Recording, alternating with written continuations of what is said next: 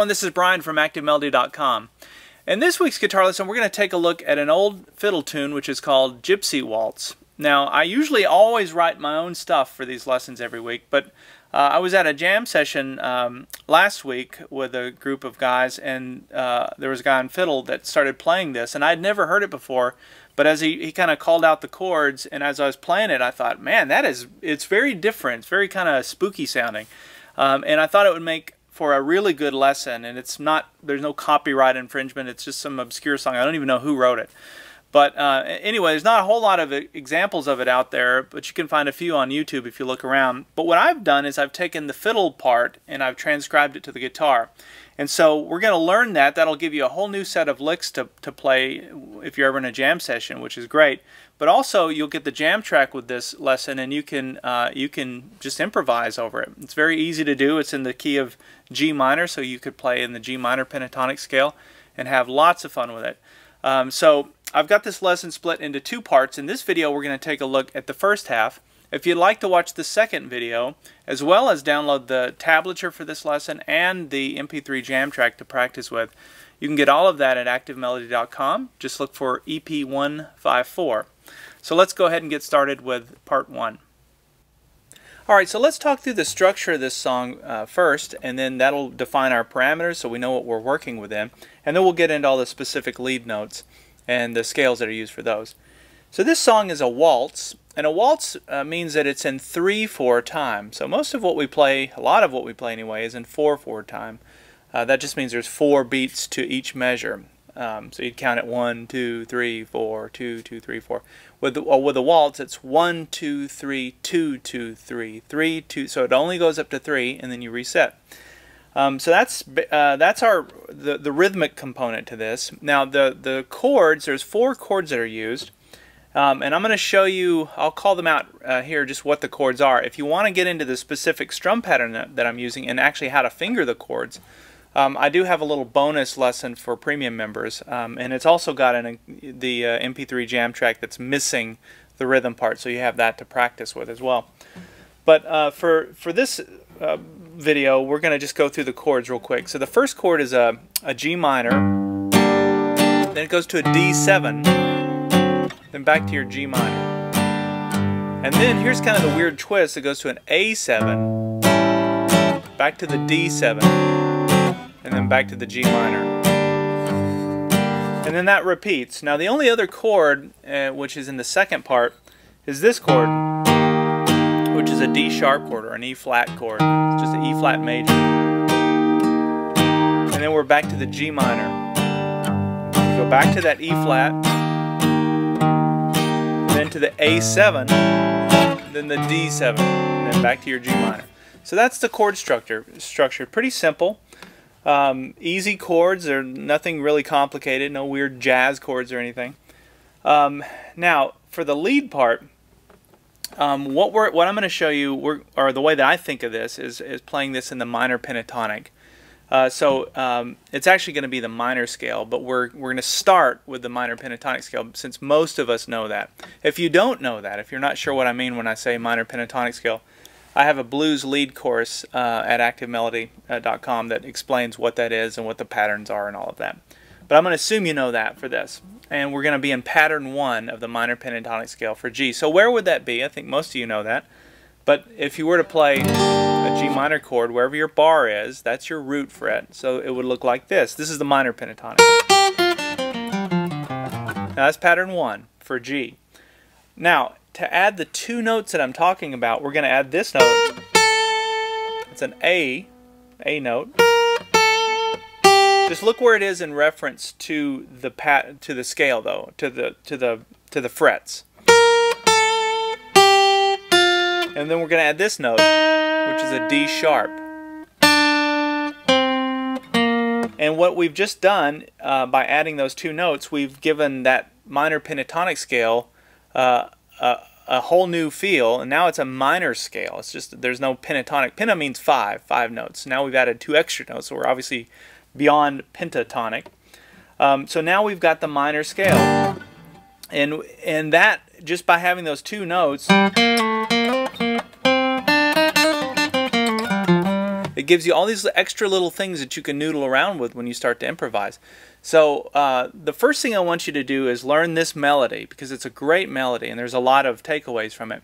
But then once you're comfortable playing the melody, try improvising. Put on the jam track and try improvising with that minor scale. And then find those two notes, that A and the D sharp, find it in the other patterns so that you can start to really understand how to play in a minor key. And that's really all there is to it. You don't have to use those two notes. You could just stay in the pentatonic. It's just gets a little boring with just those 5 notes. And having 2 more increases you by a pretty great percentage. Alright, so now let's start in the specific notes. Here's what we're going to start with. Now here's how I'm thinking of this. These first 3 notes are right out of the G minor chord. So think of your G minor chord. Bar the 3rd fret, and then you've got your ring finger and your pinky on the 5th fret. 5th string and 4th string. That's a G minor chord. It's the same as G major chord, just take your middle finger off. Right, so the first 3 notes are 5, 4, and 3. Those are your string numbers out of that chord. And then I'm going to slide up to this position. Now where I went was pattern 2 of the minor pentatonic scale. Remember pattern 2? There's that note.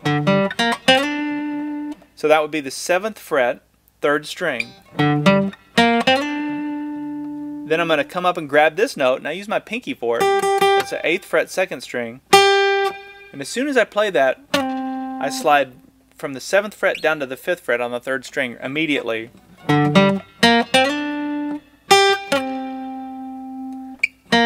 Down to the 3rd fret on the 3rd string. So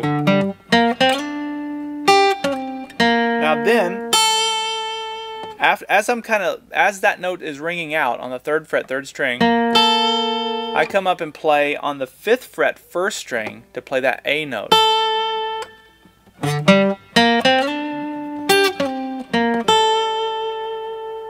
Really cool. Now the reason I showed you those 2 extra notes in the minor pentatonic scale that make up the minor scale, that's one of them. There's that A note. So after we play that A note, then I'm going to play. Isn't that cool? So what I'm doing there is I just bar the first 2 strings here on the 3rd fret, and I play the 2nd string. Then I come back to that A note, 5th fret, 1st string, and do a half bend and release like this. A half bend means you go up 1 fret from where you started. There's the note I'm trying to match. It's easier to do half bends because obviously you're not bending them as far, and so I end up doing a lot of those when I'm playing acoustic guitar and doing bends.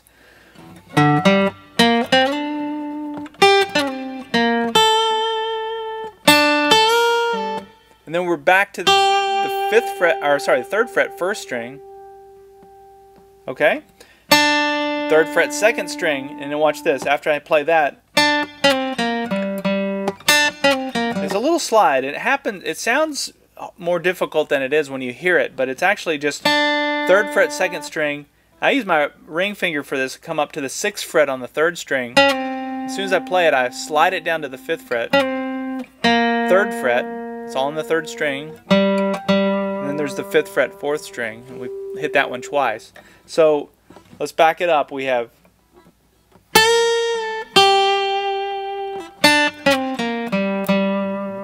so that's the lick.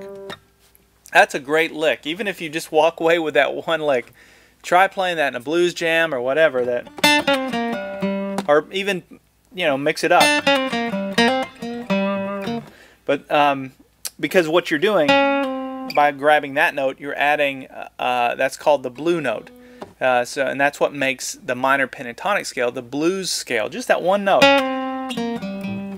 All right, let's back up from the start. We have.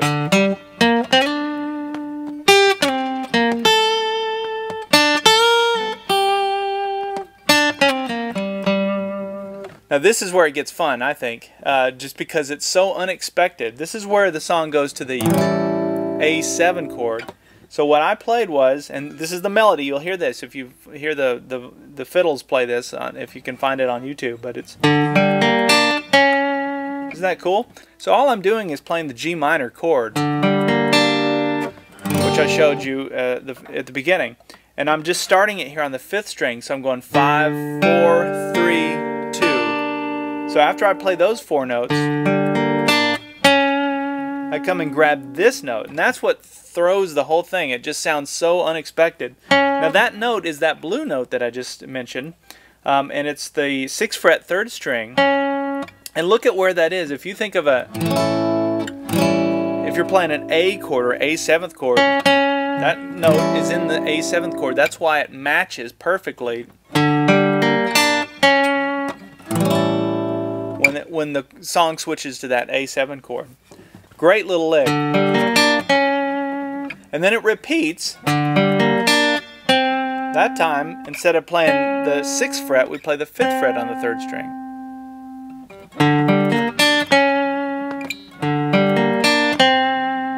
And with the right hand, all I'm doing, I'm not alternate picking that, I'm just going down, down, down, down. So it makes it easy. You're just basically brushing the strings down. And then to conclude that lick, I played that. And this is just walking right down the minor pentatonic scale, starting here on the 3rd fret, 3rd string, 5th fret, 4th string, 3rd fret, 4th string, 5th fret, 5th string. So it's, and once I get down to the 5th fret, 5th string, I let this finger collapse. You can see it right here, and what I'm doing is I'm barring the 5th string and the 4th string so that the next note I play is on the 5th fret, 4th string. And it's okay to let the 5th string ring out, just like that. So that's that little walk down. Easy to do. And then I concluded with a little little part there. I say I did. Well, you know, the fiddle melody does when in the versions I heard. And so that's the 2nd fret, 3rd string. And then we hammer onto the 3rd fret, 3rd string, back to the 2nd fret, and then the 5th fret, 4th string. Okay? And that concludes that first half. Let me back up now and play through it from starting here on the 5th fret, 5th string.